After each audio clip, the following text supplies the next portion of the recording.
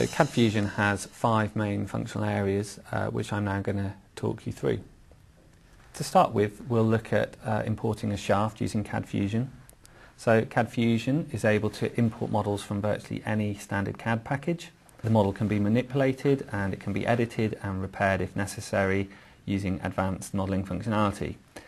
Shaft components can be selected and a 2D profile extracted, which will be used to create the Romax Timoshenko beam model.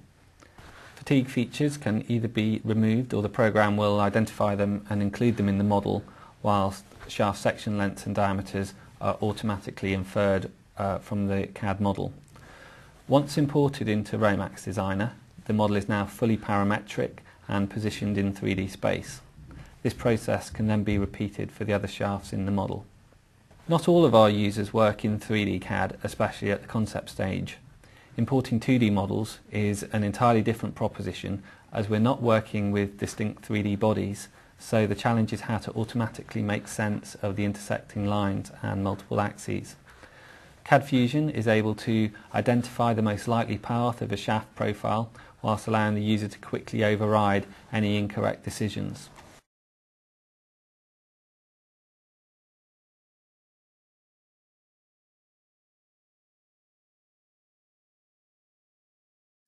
Multiple axes can be handled by simply selecting a new axis with which to associate some of the shaft profiles.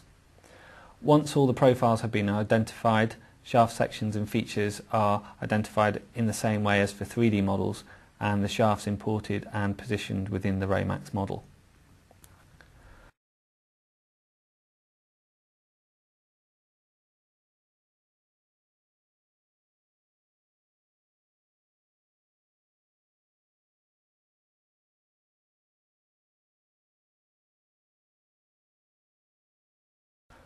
Whilst geometry import is perhaps the most important aspect of CAD Fusion, another incredibly useful capability is being able to export modified Romax geometry back into CAD.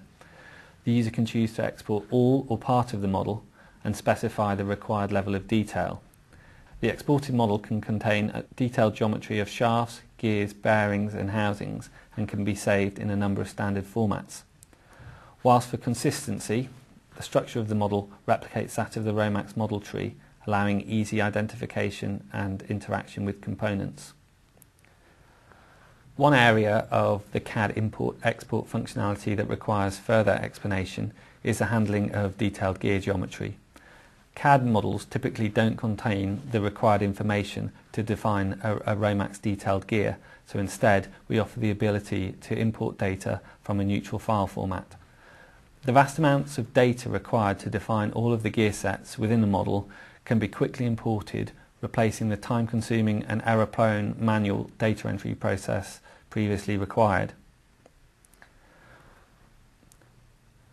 In terms of exporting gear geometry from RomaxDESIGNER, as well as the 3D solid model export previously shown, the detailed parameters defining the precise geometry of the gear can also be exported in a form that allows the rapid creation of manufacturing drawings. In addition to the macro geometry of each gear, the microgeometry of each flank can also be exported. This includes the details of the gear involute and of the lead slope, and finally information relating to their tolerances. As well as the creation of 3D geometry in 2D drawings, users can select to export customizable tables of data which can be included on their manufacturing drawings. So a complete set of gear data and drawings can be exported, which can then be assembled in CAD Fusion or other CAD packages to vastly reduce the time taken to create a final manufacturing drawing. So hopefully that's given a brief flavour of what CAD Fusion is capable of.